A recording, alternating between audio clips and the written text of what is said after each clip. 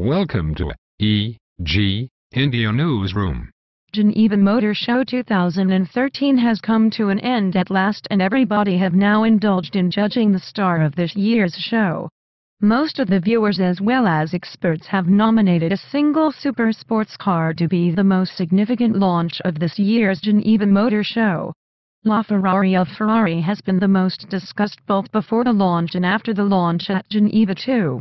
LaFerrari has succeeded in dragging the attention of most of the visitors of the show since the first week the vehicle has been placed for exhibition. It has been continuing the same till today, and the car from Maranello is expected to rock the world as it reaches the stores within few months. The manufacturer has developed a supercar to introduce in the passenger car category, and it can be termed as an absolute monster with outstanding power output.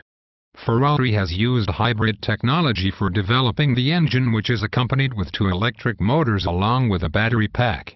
The V12 gasoline engine generates 800 horsepower of power, and the electric motor adds 163 horsepower of power more to it to make a massive 963 horsepower, which is the maximum for any other car of same class. Ferrari has included the advanced high-curse hybrid kinetic energy recovery system, which will run along with the engine.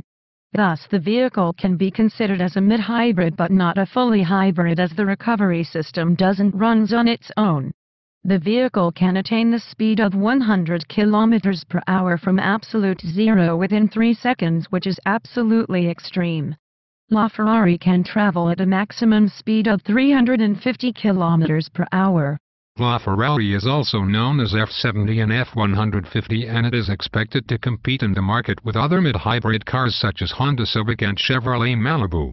However, Ferrari has managed to steal the show with the brand new LaFerrari supercar. Thanks. Have a nice day. Please subscribe to our channel for latest news. Bye.